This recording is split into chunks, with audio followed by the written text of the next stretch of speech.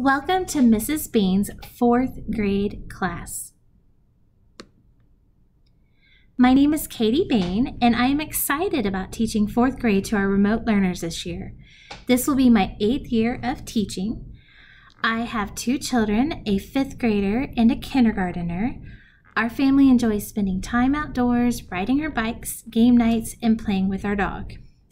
We will have many wonderful experiences and opportunities to learn and grow in the days ahead. Together, we can look forward to a positive, inspiring, and exciting year. This year, for remote learning, we will be using Student View for the majority of our assignments. When we meet for whole group or small group instruction, we will be using the Zoom video app. Students will not be spending our entire day on the screen. There will be times when your student will be asked to complete pages in their math binder, write in their writing journal, or use the dry erase board and marker to complete a task. In looking at our schedule, students will begin their day with specials. All of our specials teachers will be loading activities into Student View each week. We will then meet together as a class on Zoom for our morning meeting and whole group math lesson. We will break apart into small groups. Students will be working with me during one of their small group sessions. When they're not meeting with me, they will have activities and assignments to work on. We will then have a lunch break, and if you have students in more than one grade level at home participating in remote learning, lunch for all the grade levels will be at the same time.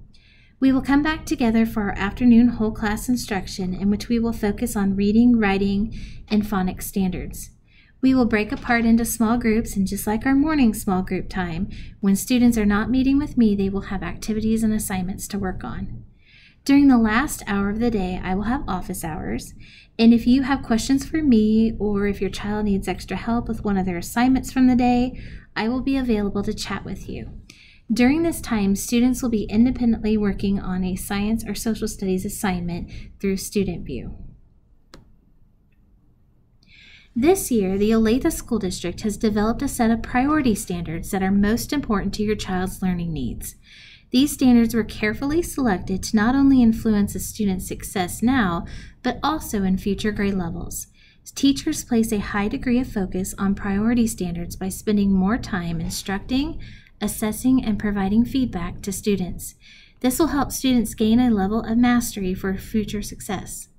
We will be focusing on these priority standards this year to make sure students are prepared for 5th grade. Here is a brief overview of the different topics that we will be discussing in 4th grade and that the kids will be learning.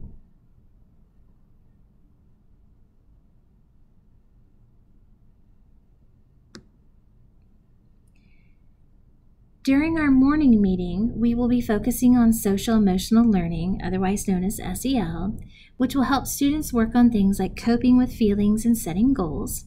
It also helps students with their interpersonal skills, such as working in teams and resolving conflicts. We will be talking about our feelings and how we feel about learning and how we can support each other this year. In our classrooms, students are expected to make choices that help them do their very best learning. They're expected to be kind and take care of each other, and they're expected to do their very best and keep trying even when things get tough. As we are video chatting on Zoom for our whole group and small group instruction time, it is very important for students to be able to focus during our lesson. Some ways to help encourage this is for students to find a quiet place away from any noise or distractions, meaning like no TV going on in the background or radio or having pets in the room. They need to make sure that they show up on time and have all materials prepared and ready to go. I'd encourage them to check the sound and video to make sure that they're working prior to class. During our class time, they need, just like we are in the regular classroom, they need to raise their hand to speak or participate. They need to be respectful with others when they're speaking and to mute their microphone. And above all else, have fun, work hard, and encourage others.